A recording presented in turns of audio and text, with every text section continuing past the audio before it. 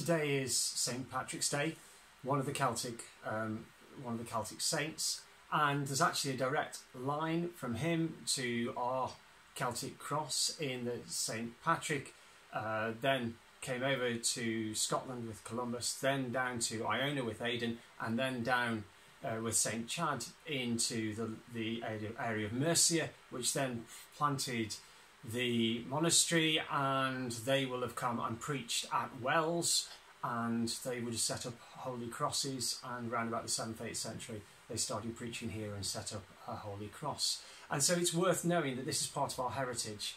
And he was as a teenager kidnapped by pirates from his home somewhere around about Carlisle and taken over to Ireland to work as a slave. He escaped and came back to Britain, trained as a priest, and went back there as a bishop to win people for Jesus and bring them the life that Jesus offered.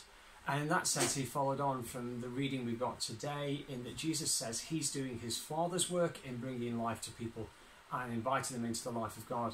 And St. Patrick continued that, and that's our calling, to continue that tradition of offering to people the life of God, the good news of the gospel.